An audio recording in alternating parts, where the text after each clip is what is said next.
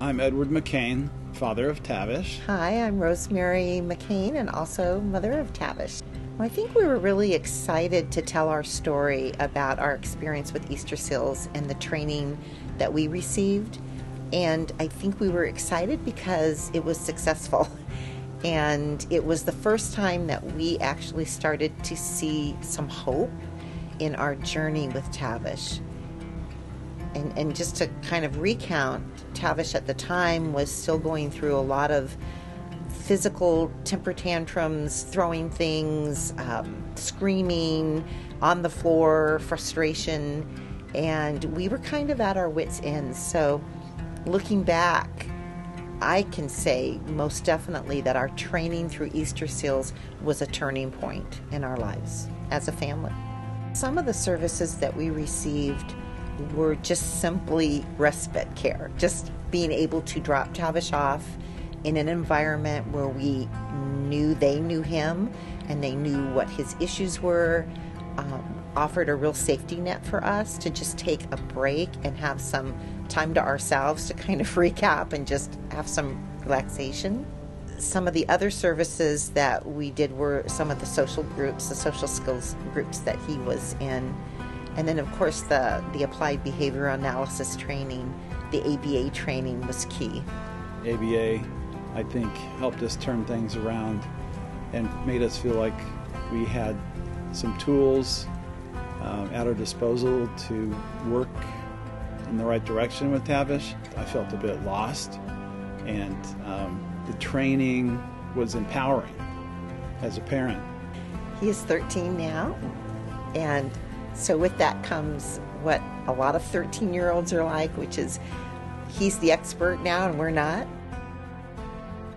My name is Tavish, and I like to play video games, and I have a cat, and the perfect day would be I get up and I have a nice breakfast, and my parents would not harass me for the rest of the day, and I would get to do what I would like to do for most of the day.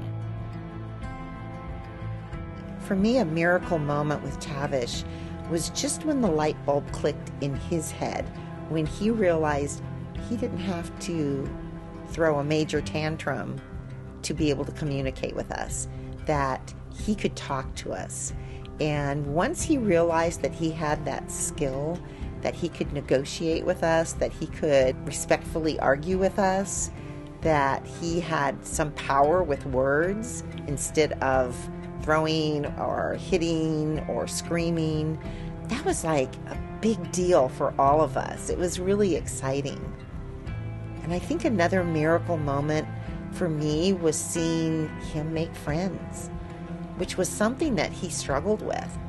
And through Easter Seals' help, especially through the peers group and some of the other social skills groups, he learned sort of the rules of the road on how you respond to other people and how you can engage in a conversation.